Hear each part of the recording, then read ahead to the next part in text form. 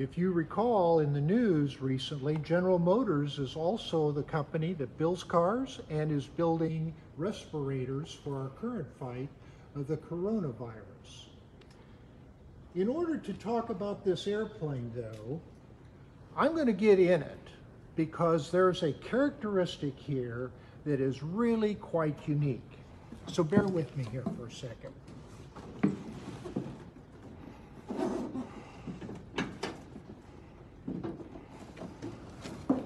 All right, this is cool. I wish you were in here with me. Let me turn on a light. There you go. All right, this is a fighter plane. This is exactly what a fighter pilot wants.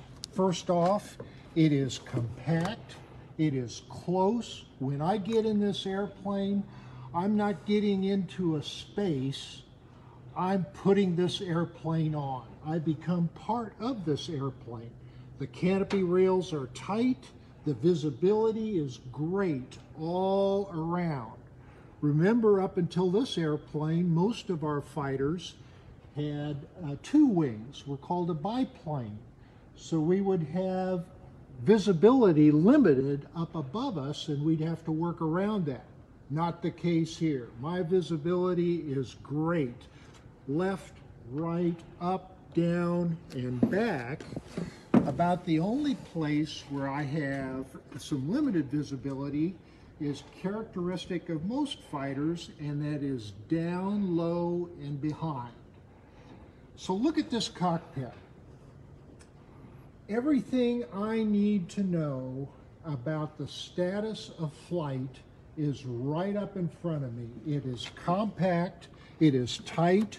I don't have to scan very far to know everything I want to know about altitude, airspeed, rate of climb, or how the engine is doing. It's all right here. This is a fighter plane, and the primary weapon system here was a 50 caliber gun. A 50 caliber gun shoots this kind of shell. We'll be talking more about this in a little bit, but this airplane had 4 of these guns, and in order to get the gun to shoot, all he had to do was throw 4 switches on his right hand forward and pull the trigger, which was right underneath the trigger finger on the stick. This is one of the things I really like. The gun sight is directly in front of my head, directly in front of my eyes. Anytime I look forward, I know exactly where those guns are pointing and exactly where I need to point the airplane to get the guns to where I need them. This is the gun sight. It is my major place where I go to business in this fighter plane. To manage the fighter system, the weapon system, everything I need is over here on the left. If I want to trim for rudder or roll or for pitch, it's all within about 6 inches right here, easily done. My throttle right under the left hand, mixture control, propeller control, right handy here. I don't even have to look at it to find it. And this is really cool. I have a 2-stage boost or a booster for the engine so that I can ram more air into those cylinders at altitude to get more power to that airplane, to get more power out of that engine. Down below here, a little bit harder to reach, is my bomb release. All right, so now I'm in this fighter plane. I am part of this airplane. I'm looking forward. In front of me, I have a great engine. I have a rugged engine and a rugged airplane. The engine on this airplane is a Pratt & Whitney 1830, and there were over 170,000 of those engines made. They were used on all kinds of aircraft. So that airplane is rugged, it's repairable, it's reliable, And it's the kind of engine I want to have if I go in combat. You want that engine to be powerful and stay with you. The other thing about it, the airplane is rugged. I have armor protection behind me to protect me, and I have self-sealing gas tanks that we're going to talk about that help me keep my gasoline if someone punches a hole in them. This airplane was built as a fighter. It was flown by fighter pilots, and it was designed from the point of the propeller to the tail, from wingtip to wingtip, to be a fighter airplane, and we were very fortunate to have it. Now, in order to tell the whole story of the Wildcat, you and I need to take a walk. We have 3 Wildcats in this museum, one here on the floor that I'm sitting in, one suspended, and then 2 of the others are suspended. What I want to do is walk from this airplane to the other airplane, so bear with me while I climb out of the cockpit and Donald gets down to the floor. We're going to continue the story of the Wildcat as we go from one airplane to the next.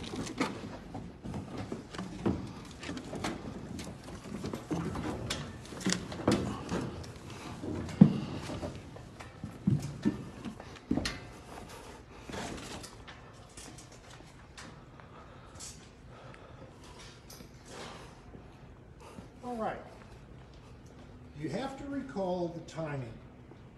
This airplane, let me back up. Pearl Harbor was attacked in December of 1941. It decimated our Pacific fleet. The carriers and the carrier aircraft were not in Pearl Harbor at that time. They were out to sea. And those carriers were part of our thrust back into the Pacific during 1942. The day after Pearl Harbor, Wake Island was attacked. The fighters that the Marine contingent had at Wake Island were Wildcats. They fought bravely and they fought nobly, but Wake Island fell. In May of 1942, there was the Battle of Coral Sea, the first big carrier v. carrier fight, and the fighters that we had in the Navy at that time were the Wildcats. In June of 1942, there was the Battle of Midway, a massive battle in which the tide of the war changed. The fighters that we had escorting our bombers and fighting the enemy in the sky again was the Wildcat. Later on in 42, in November, we had Guadalcanal, a huge battle for control in the Central Pacific, in the Southern Pacific. The Wildcat performed splendidly. It had an amazing record. It achieved almost 7 to 1. It was 6.9 to 1 kill ratio. What that means is for every one we lost in combat, we were able to shoot down 6.9 aircraft. Of all of our aces, there were 61 aces that became aces, shot 5 or more aircraft down. 61 flew the Hellcat. If you come to our museum, when you come, you're going to have a chance to see our Medal of Honor wall. These are naval aviators who won the Medal of Honor. 8 of these aviators flew the Wildcat. You have people like Bear, who won the Medal of Honor for his efforts at Guadalcanal. You have people like Elrod. Elrod won the Medal of Honor for his efforts at Wake Island. You have people like Joe Foss, Guadalcanal, Robert Gaylor, Guadalcanal. You have Lieutenant Ball. He flew in the Coral Sea. He flew in the Coral Sea, the Battle of Coral Sea, and you have a very famous aviator by the name of Butch O'Hare, who also flew in the Battle of the Coral Sea. He's the gentleman that O'Hare Airport is named after in Chicago. Now, so we had this amazing airplane doing amazing things, making amazing achievements at critical times, but to fully understand how important and big that was, we need to take a little bit farther of a walk here, and I want you to stay with me as we go past the Blue Angel display, because the Wildcat actually has a tie to the Blue Angels. The first commander of the Blue Angels was a guy by the name of Butch Voris, and he had been a Wildcat pilot in the Battle of Coral Sea, flying for a gentleman by the name of Lieutenant Commander Flatley, and we'll talk about him in a little bit. The third commander of the Blue Angels was a guy named Dusty Rhodes, and he also had flown with Commander Flatley in the Battle of the Coral Sea. So both of these two Blue Angel pilots, in the early days of the Blue Angels, had been in battle in this amazing airplane. So here's the display that I wanted to bring you to. Here are the two aircraft that bumped heads day in and day out, the two fighter plane opponents. On the right, you have the Grumman F4F, and here on the left, you have the Mitsubishi A6M-0. Now here's the irony. With the exception of only a couple of points, this airplane, this Zero, could do absolutely everything better than our Wildcat. The Zero weighed less. In fact, the Zero, its maximum flying weight, its maximum gross weight, was about the same as the empty weight of the Wildcat before you even put any gas, ammunition, or pilot plane. The Wildcat had a slightly bigger engine, but that horsepower was required in order to pull a heavier aircraft. They both had about the same top speed, with a very, very slight advantage, again, going to the Zero. The Zero carried more gas. It could go farther. It had a longer range than the Wildcat, which is another huge advantage. The Zero could outturn and could establish a higher rate of climb than the Wildcat could. Now, if you're going to be a fighter pilot and you're going to fight another aircraft in close quarters, having the ability to outturn and outclimb your opponent is a huge advantage. And there's one other advantage that the Zero had that cannot go unstated and was huge. The Zero had been at war for 2 and sometimes 3 years already. They had hundreds of hours of combat time.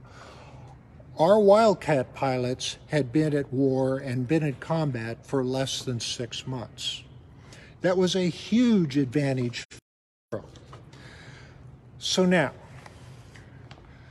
I spent roughly 20 minutes telling you how great the Wildcat is, and now I'm telling you that the Wildcat wasn't anywhere near as good as the airplane that it had to fight.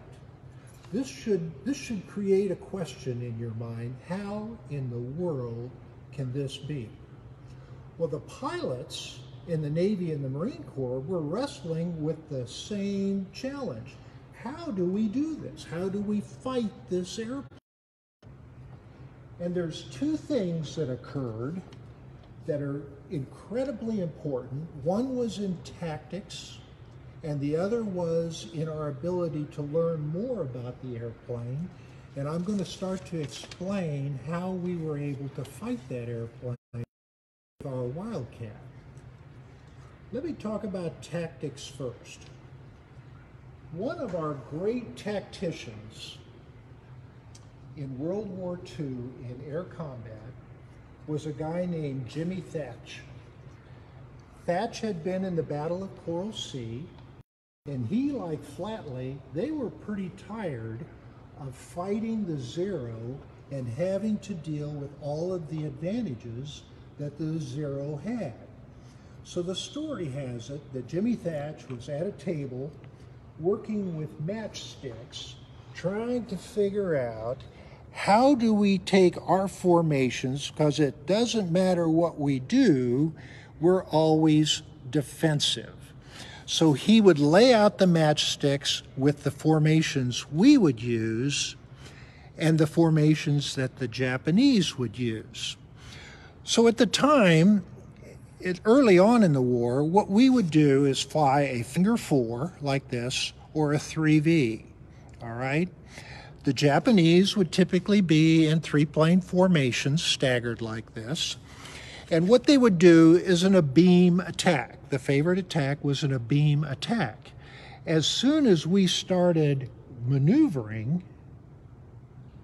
the Zeros were in there and in close, and now we had a problem. He's laying out these matchsticks, trying to figure out how everybody moves and how everybody can get in position. They are started defensively, and that's not the way you want to do this, because their opponent could outturn us. What if we change things up a little bit? What if instead of flying this finger formation or this V, what if we fly a combat spread, as we would call it today, a defensive spread, and as soon as the attack comes, we turn into each other with our aircraft and see what the Japanese do. If the Japanese aircraft go for these aircraft, they'll be defensive against these aircraft. If the Japanese aircraft turn with these aircraft, they'll be defensive with these aircraft. It became known, his name was Jimmy Thiessen, it became known as the Thiessen Weave. And it was an amazing insight, and it was tremendously effective in a very short period of time. Remember I mentioned Lieutenant Commander Flatley? After the Battle of Coral Sea, he said, don't dogfight with the Zero. You'll get shot down. The Zero is a superior fighter. When he and Jimmy Thiessen started training with what they learned with these matchsticks, that changed. By midway, this was turning the tables on the Japanese, so much so that Flatley wrote, here's a declassified, confidential paper written by James Flatley, and he says, quote, "The Thiessen Weave, which is offensive as well as defensive, was as conceived by Lieutenant Commander J.S. Thiessen. It is undoubtedly the greatest contribution to air combat tactics that has been made to date." He goes on in these dispatches to explain how he personally has used these tactics to great success in his own combat experience. This worked. This changed the tide. At this point, our aircraft could start offensive and maintain an offensive position. That's huge. Now, I said there were two things. The other thing that happened, it was a result of a Japanese attack in the islands off the coast of Alaska. In June of 1942, the Japanese attacked an Aleutian Island, a portion of the Aleutian Islands called Dutch Harbor. And there was a Zero pilot by the name of Petty Officer Koga. Koga was doing a strafing attack with his Zero, and one of the bullets from ground fire nicked an oil line. He was losing oil pressure. He could not go back to the ship. He diverted to another island in the Aleutian chain.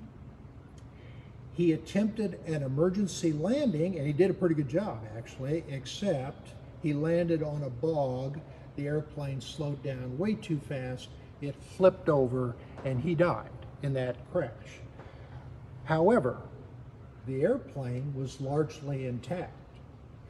There was a patrol of a PBY that happened to see this aircraft upside down in a bog, and they sounded the alarm. They said, hey, we can get this Zero.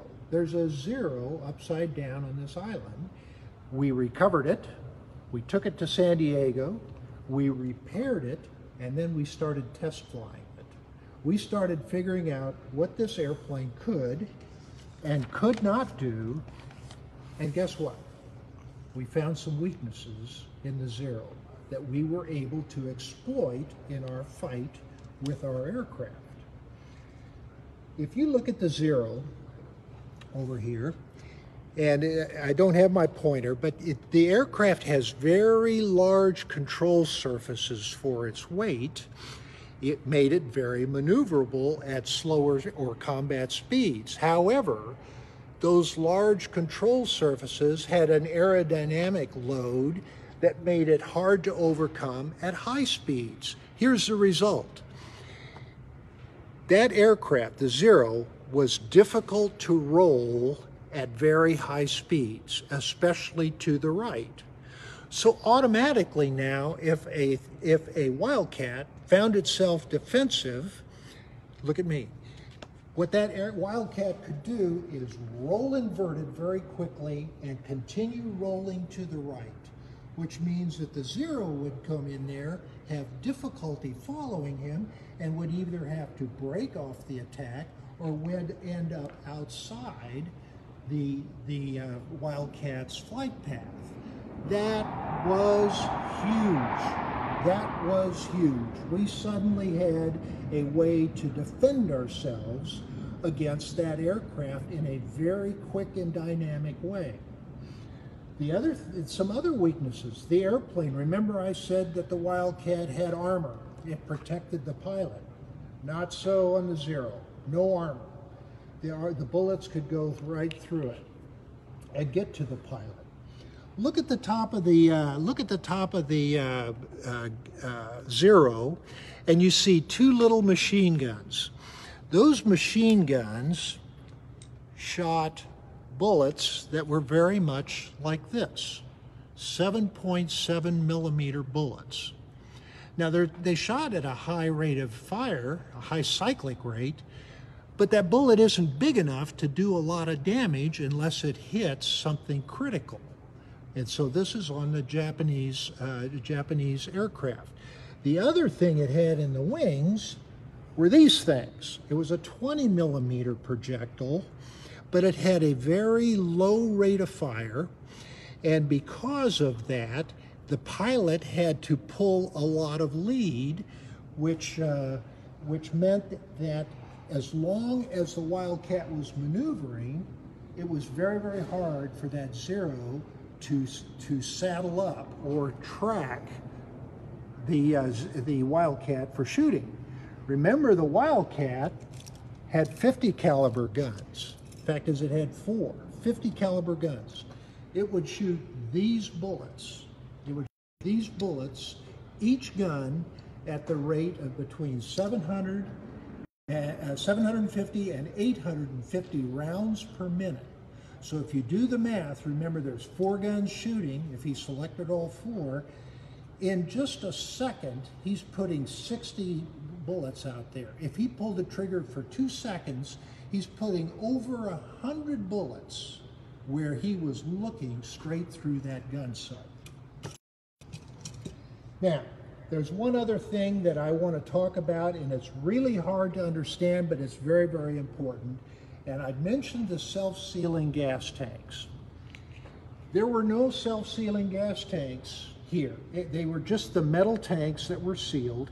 But in the Wildcat, we had fuel bladders. We had self-sealing material that would give way for a bullet when a bullet went through it, but then close up behind it.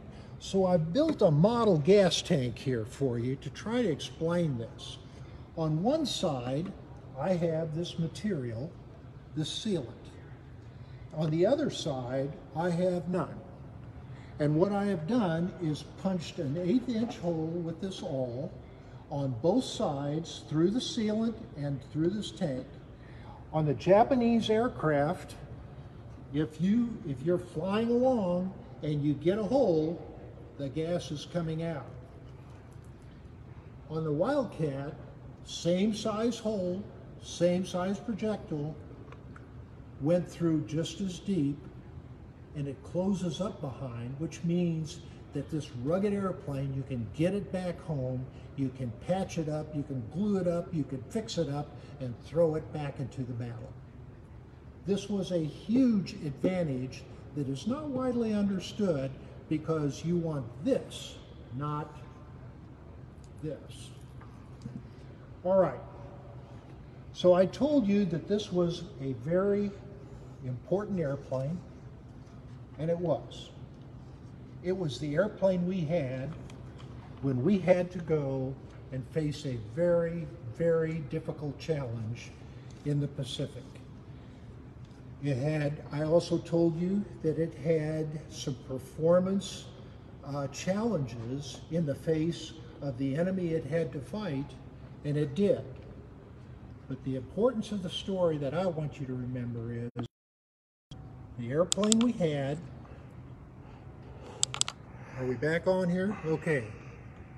The airplane that we had was flown by courageous, innovative, tremendously talented pilots who adapted and they overcame. And in doing so, they were able to protect our fleet, they were able to protect our aircraft, they were able to carry the fight forward as we marched into the Pacific. That all happened in about 2 years. This aircraft was only in service about 2 years. Today, aircraft are in service for 20 years. This was in service for only about 2 years, and it was one of the most important fighter planes the Navy and the Marine Corps ever had. I look forward to your questions about the Wildcat. So we do have some really great questions today, and one comes from Samia, who tunes in to our episodes of History Up Close Live. So thank you, Samia. And he says, how many Zero fighters were made in the world? You know, I don't know, but it would have been in the thousands. It would have been in the thousands. That number is probably available somewhere. I apologize. I don't know how many were made total. There were variants of the Zero, just like there were variants of the Wildcat, but the Zero didn't change that much over the course of the war. Next week, you're going to learn about the airplane that replaced the Wildcat, and now suddenly we had a huge advantage over a Zero fighter that had not changed very much. Frank Rizzo says, why was the Zero difficult to roll to the right? Was it due to the engine rotation? Okay, so while there may have been a gyroscopic force, the major reason was the aerodynamic load on the huge control flight surfaces. If you look at the Zero and you look at the Wildcat, the aileron, the roll control, the surface that controls roll, is over twice as big on the Zero as it is on the Wildcat. Now, that sounds great, and it is great at slow speed, but at high speed, it creates a force you have to overcome, which was difficult to do. So Kelly asks, where did the name Wildcat come from? Great. So the aircraft from Grumman were all named after cats. You're going to hear more about the Grumman cats as we go into our presentations. This one was called the Wildcat. So Tom says, and we talked a little bit about this, but can you speak to the armor that was around the pilot? Was this typical armament for that time period? Well, the armament was typical, but more importantly, and I'm going to step out here a little bit, it would protect the pilot from the projectiles coming to the airplane. So if the airplane could be brought back and the pilot was still alive, that armament was incredibly important. If there was no armament and there was no self-sealing tanks, now all of a sudden any hit is a good hit. They're going to be losing fuel or injuring the pilot regardless of where the bullets go. Tom also says, what was the cruising range of the Wildcat?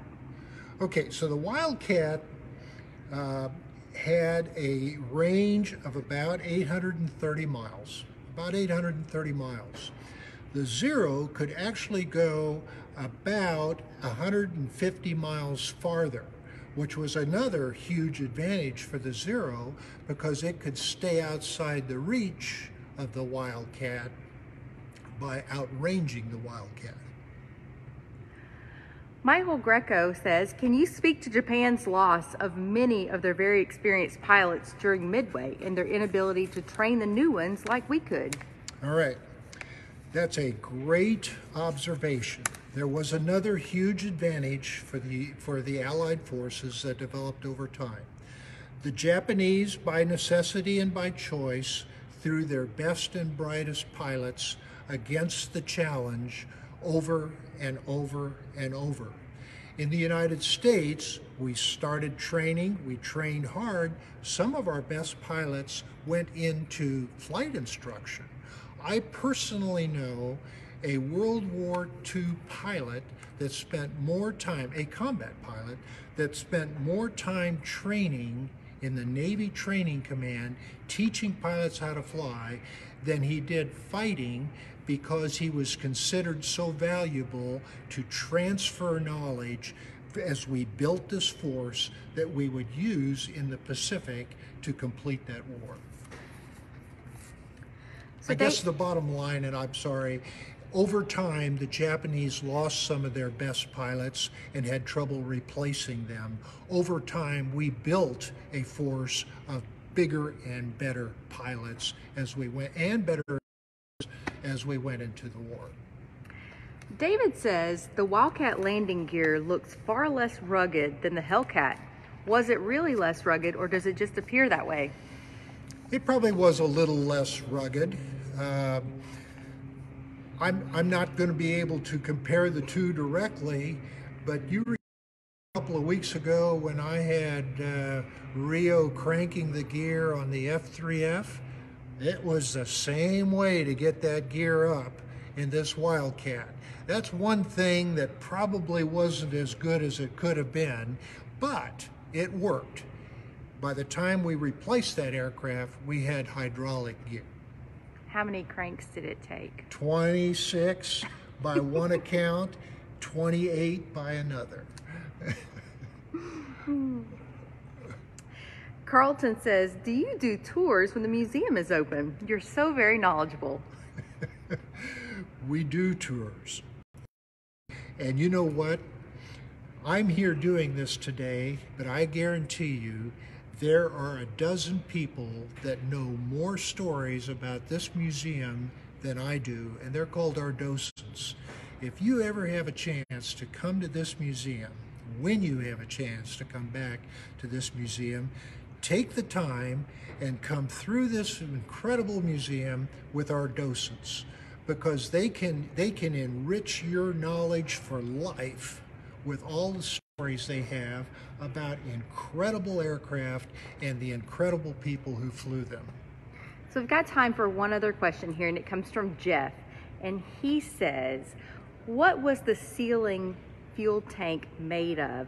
Was it more of the fact that when a hole punched through the rubber, it stayed small, or did the rubber actually seal back together? Yeah, let me show that to you. Here's the material that I'm talking about. So I'm going to put a 1/8 inch hole through it. All right. So there's about a 1/8 inch hole. That's as big as the hole right here. You see? All right. When I pull it out, in other words, when the bullet goes through, it closes up behind. So self-sealing is probably not the right word in the sense that it doesn't automatically seal. What it does is it closes up behind the penetration, and then when you have pressure coming against it, it stops things from leaking, even though there's a hole. Great question. Listen, I enjoyed being with you today. I guess we had some technical difficulties. I hope you enjoyed it. We look forward to bringing you many, many more of these programs. I'm going to turn it over back to Rio here, who's going to close this out. Thank you. Hi guys, thank you so much for joining us today for History Up Close Live on behalf of the National Naval Aviation Museum and our foundation. So next week, we are going to talk about the F4F Wildcat with Hill Goodspeed, our museum's historian, and that is Tuesday, May 5th at 11 a.m. Central Time. So join us next Tuesday with Hill to talk about the F4F Wildcat. Thanks again, and everybody have a wonderful day.